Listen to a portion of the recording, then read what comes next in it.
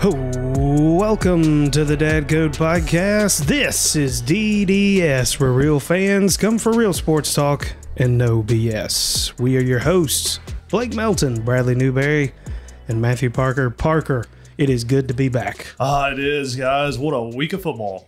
My gosh. And we're going to be kind of going back in the past a little bit to recap 2 weeks since our last show was postponed. We're going to start with the Vols. Coming into last week, the Vols had a great win over South Carolina where they won 45-20. In that game, Parker, they had 247 rushing yards, no touchdowns. Hooker looked great. We called out that there were some O-line concerns, but they did exactly what you expected them to do against a South Carolina team that none of us have really respect for. No, South Carolina is not good, and that score doesn't even dictate what it actually was. I mean, it should have been just – it was a pick-your-own score kind of game. I mean, the game was over after the first quarter. I mean, it was literally – 28 points, wasn't it, after the first quarter? Yes. And I mean, they didn't have to do anything.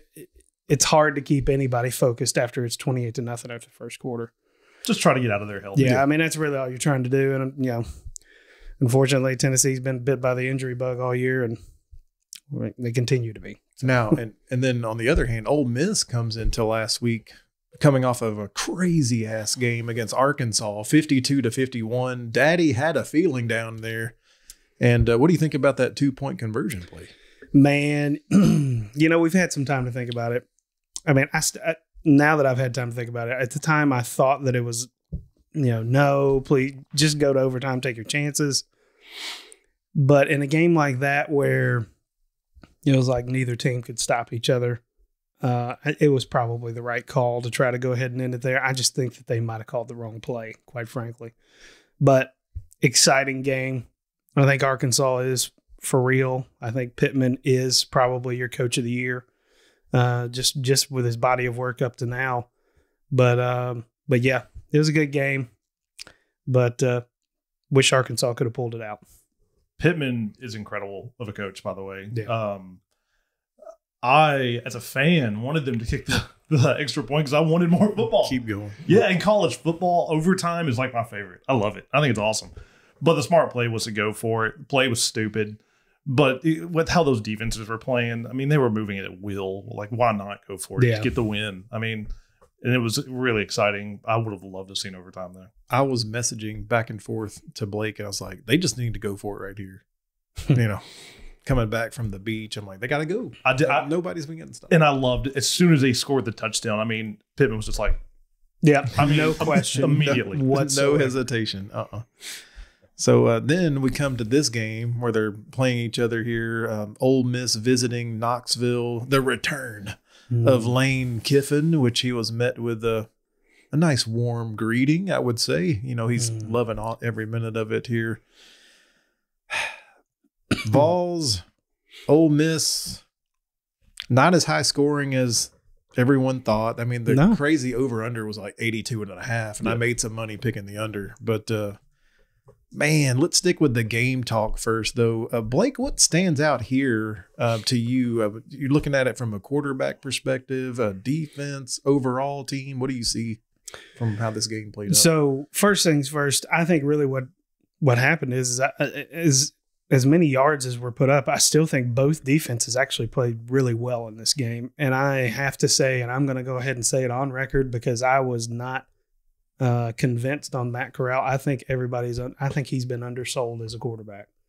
Not because he's necessarily that great of a passer or anything like that, but I think he makes good decisions.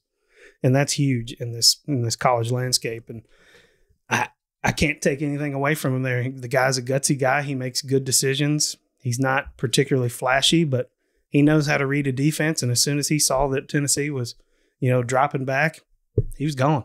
I mean, he ran for 10 a clip? Yeah. Every time. Yeah. 200 yards rushing. I mean, it was unbelievable that he ran that much. And they ran how many rushing? 30 carries. 30 carries.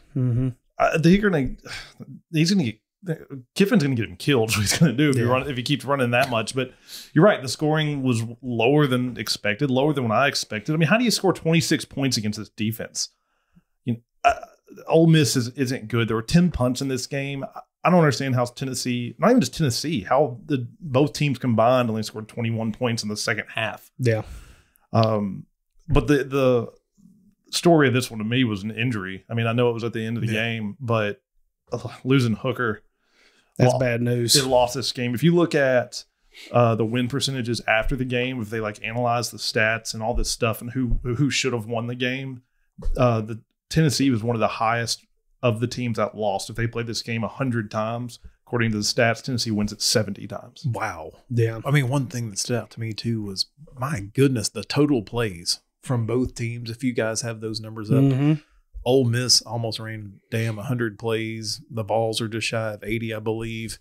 But my question to both of you is, did we almost see the same amount of injuries or people laying on the turf as offensive plays run? I mean, this has got to be something that's got to be addressed at some point. I don't know if I liked the idea. Somebody brought it up on the broadcast that, if you go out for an injury on that series, you can't come back for the entire series. It has to be more penal, because you can't just lay down and then come back a play later. I love that idea, but but then I started thinking about it to play devil's advocate on that. What if you're a quarterback that gets the wind knocked out of them on the first play of the drive, like legit, are you gone for, should it be the same penalty for 10 plays? Is it someone faking it at the end? Well, maybe it's not the whole series. Maybe it's 2 plays or 3 plays. Yeah, I don't know what it is, but has to be something. It has to be more penal, because, I mean, honestly, it was like every time we got a first down, they laid down. We knew it was coming. Ole Miss did it 11 times in the fourth quarter. I think it was 18 for the game, but 11 in the fourth. And what's the real shame is, it's now you're questioning people who might legitimately be injured. Right. So that's another reason why you can't keep people out for plays, because somebody that's legitimately injured is like, I'm going to stay in. I'm not going down, because if I go down, I'm going to miss plays. I don't know what the answer is, because on offense, if you do it, maybe you get penalized a timeout. Because on offense, if you do it, you lose 10 seconds, you get penalized timeout sometimes. Defense, there's nothing. I don't know what the answer is, but there has to be something. There are some cases that we saw, and it's not just this game, but a player is running, limping, whatever, towards the sideline, and the coaches are like, get down. Well, I mean, maybe there's a distinguishment that needs to be made, that are you going down because you have cramps, or are you injured? And if you're injured, you have to go out for the series. If you have cramps or wind, whatever, 2 classifications. And if it's cramps or something, then the team maybe gets X number per game or half or whatever. And you know what? If you do exceed that, then you start losing timeouts. And you're right. It's not just this game. It's happened to be last week at Iowa. If y'all saw there was a play where they needed them to stop wanted them to slow it down, and literally someone caught a coach on the sideline fall down and roll over on the sideline, and then one of the players did exactly that. Yeah. Don't you worry. We'll get to Iowa. Oh yeah, for this man right here. But yeah, it's just so bad. It is. Well, and Lane Kiffin knows this style of offense, so he knows when the momentum's going. Of course. And every time we got to that point, they dropped. Well, maybe. How about this? What about no subbing?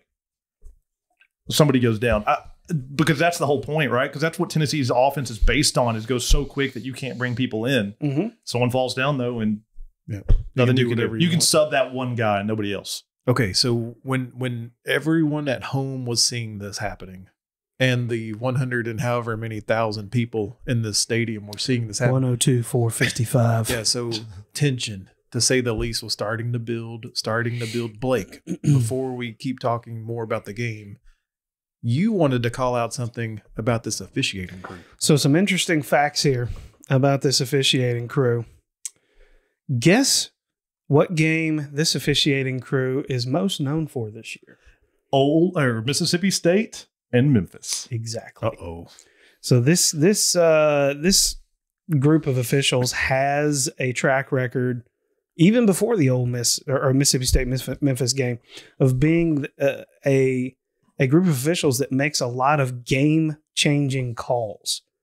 And Bradley, you being a former, albeit youth league, umpire, the best umpires and officials are the ones you know are never there. That's right. Your goal you don't know that they're is even there. that you don't want to be noticed. Yeah, you want the players to be noticed. Mm-hmm. You don't want to be interacting with the players or the game. Just call it and keep going about your business. I mean, look, there were spots that, it's like spotting is kind of it's kind of a hit or miss thing to be able to argue.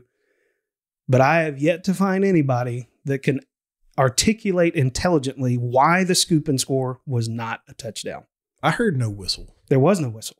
They never blew a whistle, ever. I mean, just because the quarterback stands there. They had two officials running with Tyler Barron to the end zone. I'm just saying, just because the quarterback stands there not knowing what's happening doesn't mean the play's over. And I'm pretty sure they threw the beanbag too. It didn't make any sense. I mean, and you're right, this crew is awful. And it's not just this crew, though. Officiating across the SEC this year is like Pac-12. I mean, it's so awful. And a game that I don't understand why they assigned this crew to this game, because there's more attention in this game than maybe any game in the SEC this year, right? Yep. And they assigned this awful, awful crew to this. And I'm with you, that play, it makes no sense. I've watched it. I've listened to other people's analyzing it, and it makes no sense. There's no forward momentum. He's going backwards. He's standing there. Yeah. It almost is like, and Lane Kiffin's out there with the umps the refs to make it even look worse. Yeah, he's like telling them a story that everybody stopped. They heard a whistle. Just because he was saying that they heard a pre-snap whistle, and I was like, dude, no. So I'll read you the SEC's explanation here. This is Andrew Gastelum from SI.com. According to the SEC, says the officials huddled after the play and determined that forward progress had been stopped. Therefore, there was no fumble on the play. It is not uncommon for officials that are not certain in real time of the status of a loose ball to let the play finish before gathering together to compare notes to correctly officiate the play. I get that. I get to let the play out. Yes. But the ruling or what after their discussion, that's what we all don't understand. I mean, there was no whistle, right? This was an incomplete football play, which I felt like completed with the end zone. The end zone. It doesn't make any sense at all. And letting the play happen, it doesn't make sense to why they overturn it. I don't understand. I have no idea why it happens. I'm glad that they let the play happen, because there's so many times where I see a fumble or an incomplete pass or whatever. And I'm just like, why are you blowing the whistle? Like, that's what review's for. But the overturn it, I just don't understand. I really don't. That changed the momentum of the entire game. It did. I mean, that makes this a Tennessee victory, is what it does. It does. I don't even know what to say to it. I mean, I'm not really one to ever kind of get involved with all this bullshit like this, because I tend to believe what happens on the field is what happens on the field. But I mean, this was just so egregious. I can't understand it. Okay. And these refs, there was another time, I can't remember the game, but a couple years ago, they were suspended because of something that was so bad. Yeah, I can't find it anywhere, but I remember hearing about that too. It was 2016. I can't remember it. I have to look it up. But it was so bad they were publicly suspended for changing calls on the field that would affect a game. Yeah. So now between players laying down, officiating, calls throughout the game, tensions are really, really high inside the stadium now. We're going to get there. And it's how long? It was almost 5-hour game. Also. Yes. Long game. It was a long day. This was a night game, folks. Yeah. So these students had all day to prep, get ready. And so now they're seeing things on the field with people laying down. They're seeing questionable at best officiating decisions. I want to get to the end of the game first before we go there. But let's talk about this end of game sequence with Milton, or lack thereof. Who wants to comment about what the hell we just saw there? All right. In my mind, look, guys, we're fans. We're not experts, but in my mind, I am not like a football genius. But I've played NCAA football and Madden football many a times, and a lot of times it comes down to the last second play. And one thing I do know is you hit the button and you throw it up. You don't ever run out of bounds to end the game. That is the stupidest. That is the lowest form of football IQ that I have ever seen, ever. Parker, he looked shocked when he ran out. He looked like, well, I thought I still had more time. Well, and there were players that were visibly upset on his team that were like, what in the fuck are you doing? Because that's what they weren't looking like that because they were thinking that. They were saying it. It was literally, I'm trying to think in my head, what worse could have happened on that play? I literally can't think of anything. I'd rather him fumbled the freaking ball. At least he was trying to do something. I'd rather him throw it out of the stadium to the fat guy in the 7th row. Maybe it hits the upright and comes back. Yeah, and someone catches it. Maybe he could punt it for no apparent reason or throw it up behind his head. Anything. Literally anything other than just running it out of bounds. I have no explanation. He should never play again. And if he plays, his receivers just like, screw it. I mean, he didn't give us a chance there at the end. And honestly, we had the momentum that you never know what could have happened if he would have just chucked it up. You never know. I want to know, and this isn't on Heupel at all, but I want to know what Heupel was thinking because he was talking to him before the play. Here's what we're going to do. It was a timeout. Yeah, here's what we're going to do. Here's what's going on. And he went out there and did that. You think he was like, well, yeah, well, you know that Heupel's a really good X's and O's guy. You know that he told him that, all right, if you don't get in, we've got to give ourselves a chance. We can't run out of, we can't run, we can't slide, can't do any of that shit. We've got to get the ball in the end zone, period. It was also bad because the game was fun. Like, it was close. It was back and forth. It just sucked as an inning. Yeah, it did. It was a poop. Yeah, it's just like, well, that's kind of... Yeah, it's like we've played this game the way that we've played it the whole game, and then it's like... Nothing. That's how it ends? Yeah, we've been watching for 5 hours for that. And it was totally a tease because he actually made a play or two before that was like, okay, that's okay. And then it's like, it comes down to the end, you're like, what are we doing? Why did he ever start? He must just be a hell of a practice player because I don't know why he ever started above hooker. He threatened to throw a football through someone's face is what it was. He can throw it. I've never seen anyone with less touch. But, I mean, does Harrison Bailey do better than that? They haven't mentioned him at all. I have no idea. You know what he doesn't do? He doesn't do worse. What could he do worse than run it out of bounds? He wouldn't have run it out of bounds because he wouldn't have tried to run it. He would have got it in the end zone. Yeah, it may have been awful duck out of bounds. Who knows? But it would have been. All three of us would have done better than that. I would have closed my eyes and thrown it to the end zone. Should have done something. At least. You got 3 6'3" receivers in the end zone. Throw it. Get them all over there in the corner and throw it up to them. And you're not playing against Georgia. That's what I was about to say. I was going to say, and remember, it was Ole Miss's D. I mean. Well, and honestly, there was the play right before. Milton threw the ball. He threw it too high to Cedric Tillman. God, that was right through the hands. I mean, it was very close. It was one of those where it's just like, it was just a little bit too high. You know, it's like if you just do that 2 times in a row, I doubt that we miss it. Yeah. You know? Oof. So, that ended the game sequence. Disappointing for the Vols fans here, but it was the right pick. Yeah. Sort of one.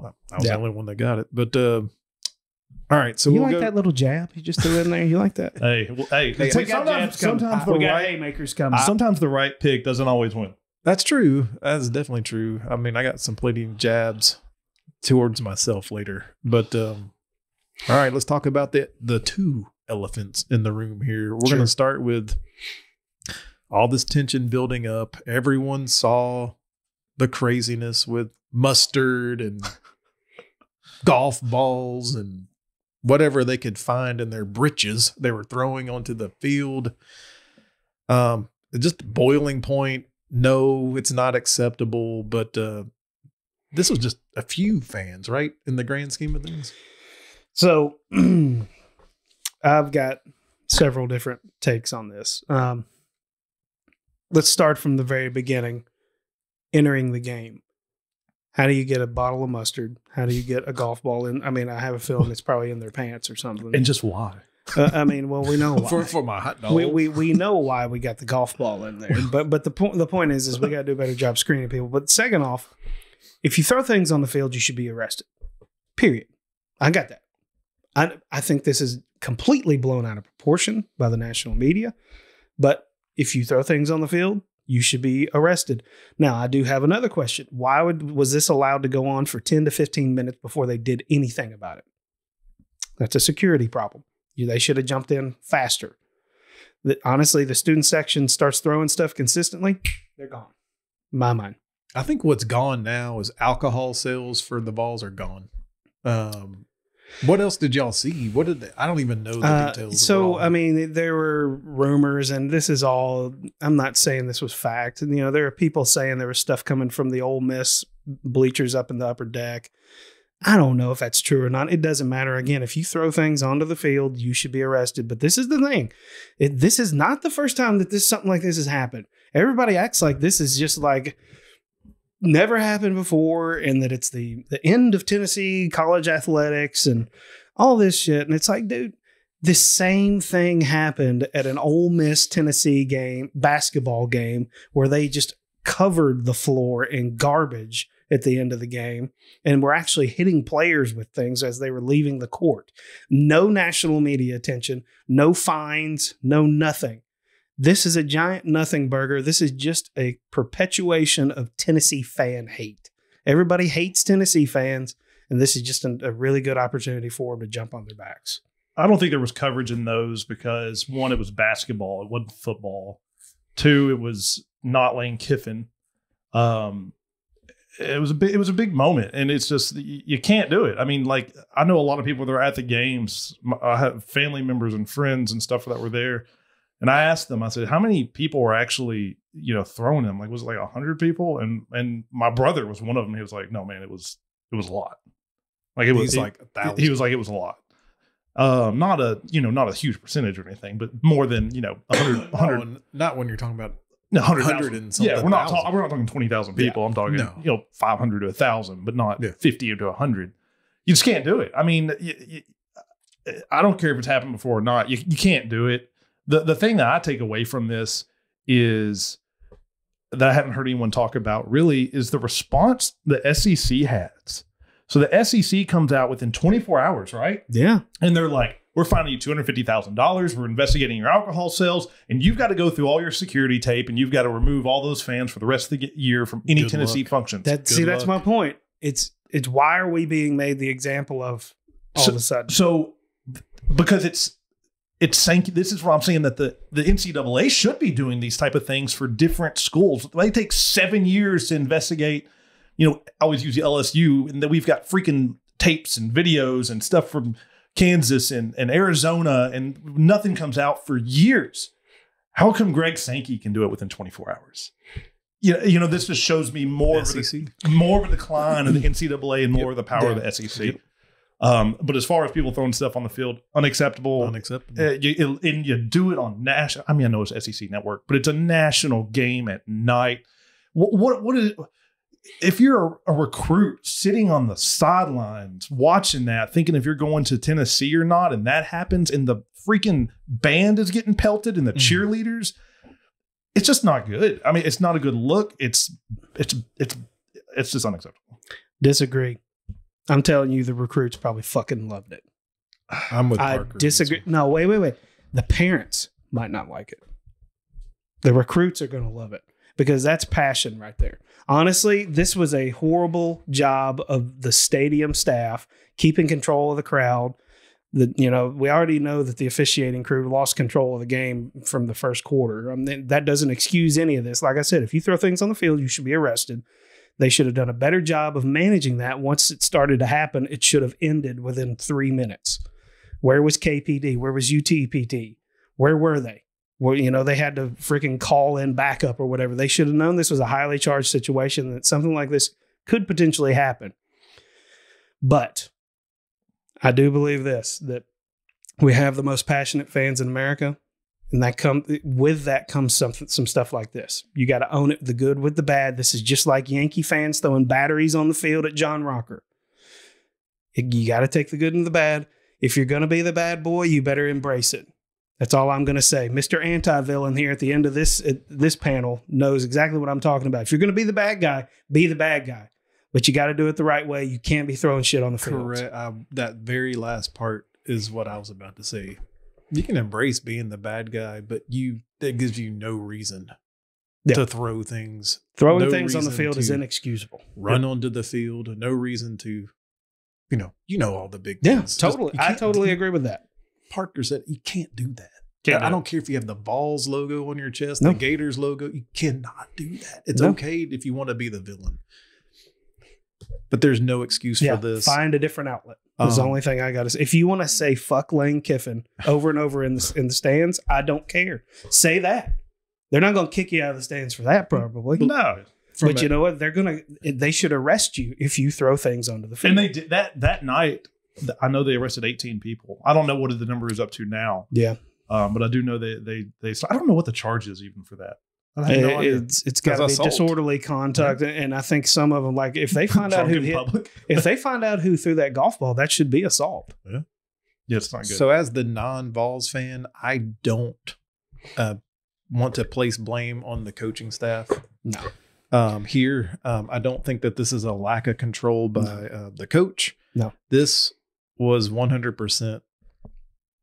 I don't even want to say fans. It had to be from the student section. I think the student section started it, and then you probably had several drunk folks around the student section that kept going. Because I don't know, your brother was there, right? Yeah. Was anything thrown on the Tennessee side? Yeah, I mean, he said it was everywhere. He said it was. I mean, he didn't see where it started. Really, it just all of a sudden was just kind of everywhere. So he doesn't really know. I mean, he just said, because my biggest thing was because I saw a lot of people on Twitter like, oh, it's only 100 people. And that was my specific question was. That's a weak thing, but this is my thing also. My message to Tennessee fans, to Big Orange Nation. You got it out of your system. The Kiffin thing. If you're going to throw a temper tantrum, you did it once. Let's move on. Let's stop. Stop all the bullshit. Like I said, if you want to be the anti-hero, if you want to be the, kind of the bad boy, that's fine. We shouldn't be throwing things on the field. That I 100% do not support that. Well, they may not get a chance to, because now they've put it into the administration's hands at UT, and UT's also got some more news coming down the pike here. Old Jeremy Pruitt, he's reared his damn face again. Parker, you got some more news on Pruitt and his lawyer seeking a October 29th deadline for a settlement. Yeah, Pruitt's an idiot. So Pruitt's come out and said, you guys are going to give me my money or I'm going to sue you, and I'm going to tell all the dirty secrets, all the dirty laundry about people before me during my time, people above me, all over the program, everybody. I'm going to end Tennessee's sports forever, pretty much is what he said. My views on this are a couple of fold. One, he waited for an opportune time when Tennessee is obviously hurting after that. In the spotlight.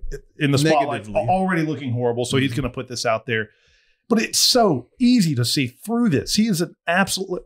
What could he know about basketball recruiting or other sports? What could he know about the time before him? In this entire long statement he sent out, he doesn't deny doing anything wrong. Nope. To me, it's just him going, I was really bad and I know stuff about other people. And the other thing, this is him trying to get his payday, because guess what? After putting this statement out, he will never, ever coach for any major school ever, because nobody's going to trust him. I'm going to tell you, I don't think he'll coach anywhere else other than the Giants where he's at. If he tries to leave again, because if you have the reputation of someone who tries to sue your former employer, I don't care if it's a college or not. It doesn't matter. This little temper tantrum shit it does not fly. It just does not. And honestly, I mean, you're right. He did not deny any of the allegations, which I found very interesting, to say the least. And then he tried to bring in Rick Barnes into this, and he's like known as one of the most squeaky clean guys ever. And Rick Barnes told him, he said, look, I welcome the NCAA to come in tomorrow if they want to investigate our program.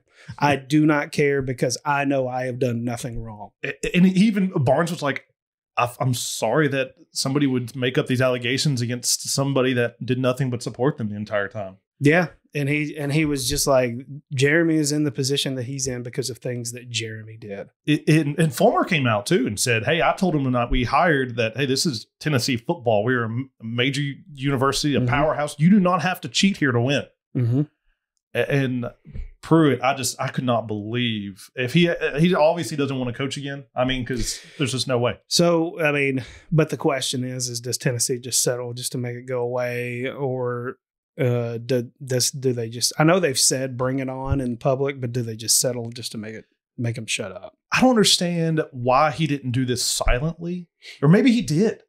And then Tennessee maybe settles silently in my head, like, hey, we're just whatever. But coming out publicly, now if Tennessee settles, does it look like we're guilty? I think it looks bad. It's a public perception now.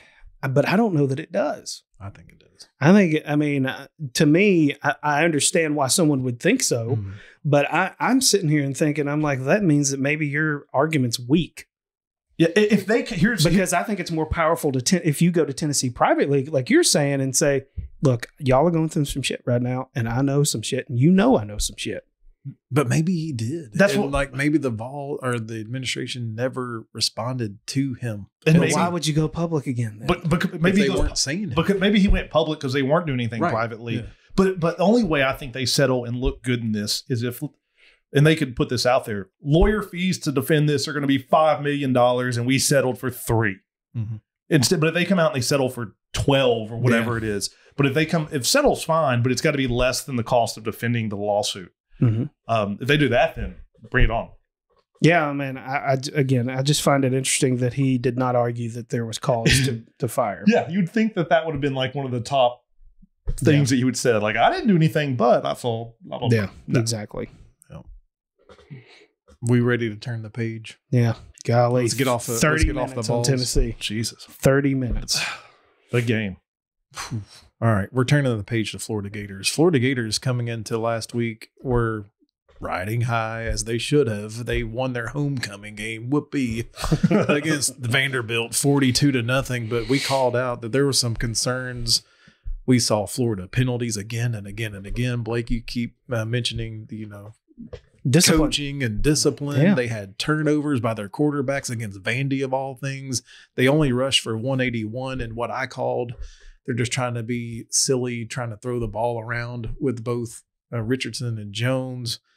But man, good grief. Any quick thoughts about the Vandy thing with Florida, or do we just jump right into LSU? Number one, I called the score exactly on the number.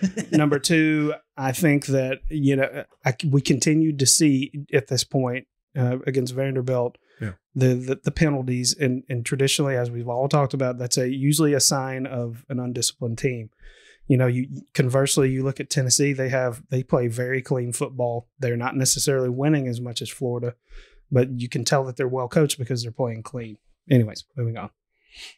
Do you have any Vandy thoughts of that, or just big nothing? Vandy just, it's not in that not in the same ballpark. No. All right, so we had those concerns leading into Florida versus LSU. This has been a very strange rivalry over the years between these two teams. I'm watching this game, and I'm like, where the hell is the defense at here? I didn't expect this to be a UT Ole Miss type game, but the Florida Gators lose their third straight to LSU 49-42 in an unbelievable fashion. 4 INTs combined for the Florida quarterbacks, man. Dan Mullen coming into this season, we said that his recruiting would be tested this year. Could he turn it over? I think that's a big fat no, he couldn't. And their defensive coordinator's got to go. This Ty Davis Price dude, they were running the same play over and over. What was it, a counter or something? Over. And gosh darn, over one more time. Yep.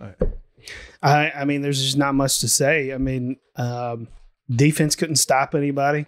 Offense was lackluster, to say the least. Like you said, I guess they just got to where they just want to throw the ball around because they did not really run the ball. I got nothing.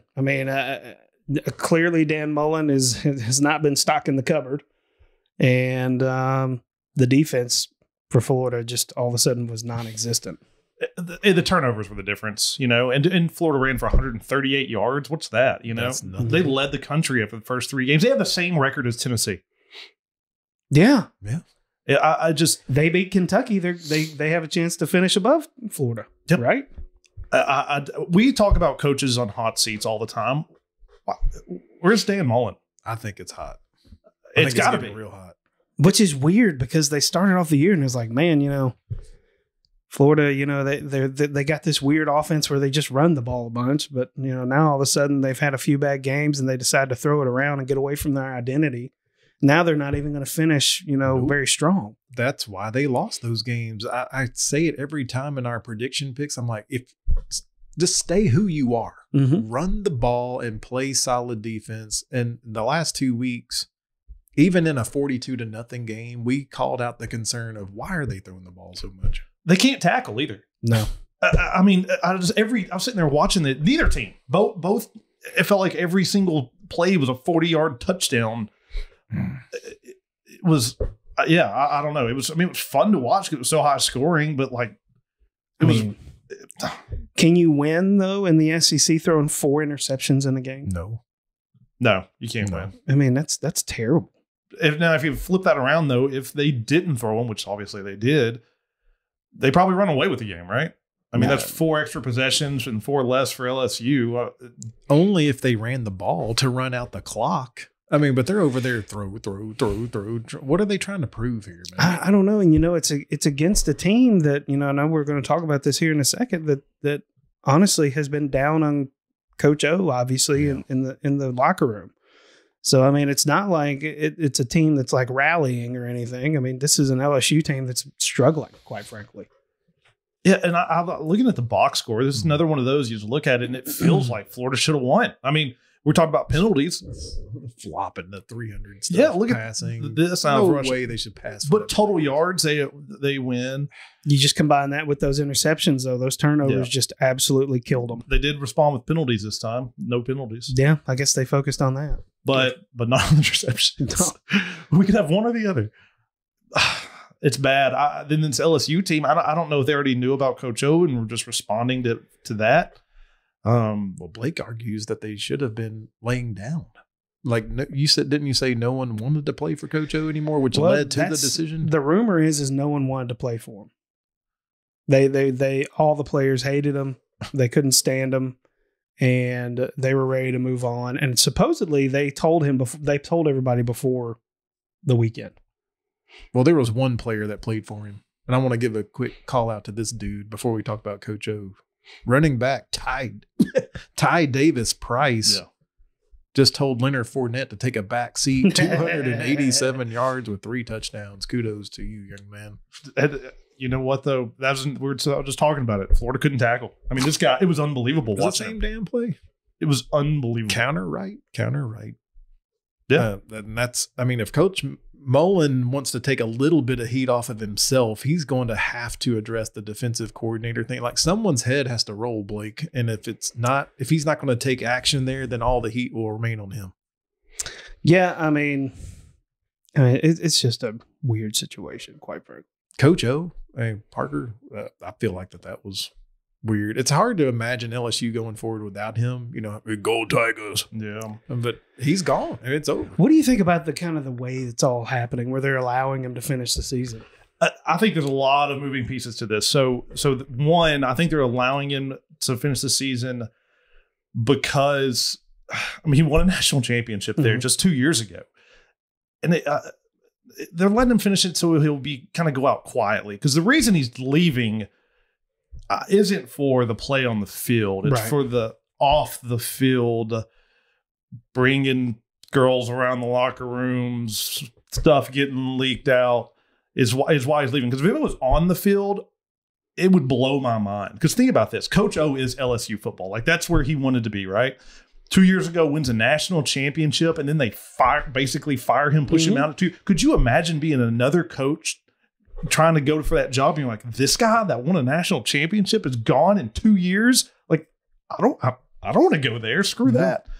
So I think they're trying to let him finish the season just to be quiet, because there's just a lot of stuff out there. I don't really think that's mainstream, and I think that they want to keep it that way. So, I mean, and again, guys, we're fans. We're not insiders, experts, anything like that.